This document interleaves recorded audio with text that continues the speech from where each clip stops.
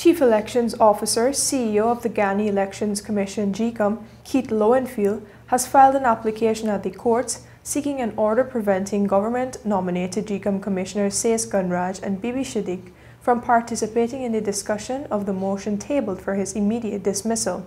This application was filed on Tuesday by Lowenfield's attorney-at-law Nigel Hughes at the High Court. GECOM is the named respondent in the application. Lowenfield in the application has asked for a declaration that he is entitled to the protection of the rules of natural justice and the right to a fair hearing and the determination for the motion of his dismissal brought by Gunraj and seconded by Shadick. He has also sought an order restraining Gunraj and Shadick from participating as adjudicators in the hearing of the motion for his dismissal, which was moved by the two commissioners. Lowenfield in his application seeks a declaration that the government-nominated commissioners cannot properly participate, hear, and determine their own complaint against him. The application also seeks a declaration that the respondent, which is GECOM, having determined that there shall be a hearing of the motion of Lowenfield, is bound to provide him with a fair hearing, including the protections of the rules of natural justice.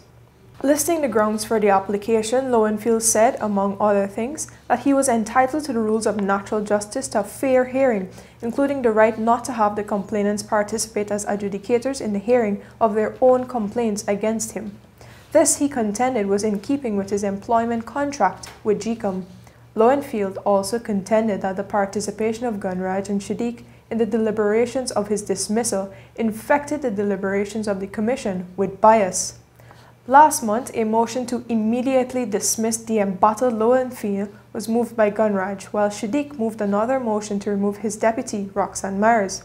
The third motion was moved by Commissioner Manoj Narayan, seeking the immediate dismissal of District No. 4 Returning Officer Claremont Mingo. The trio is accused of electoral fraud committed last year during the March 2020 regional and general elections.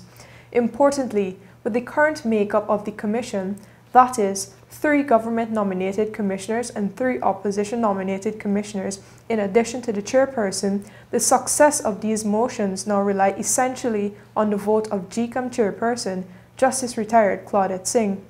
Reporting for the newsroom, I am Vishani Raghavir.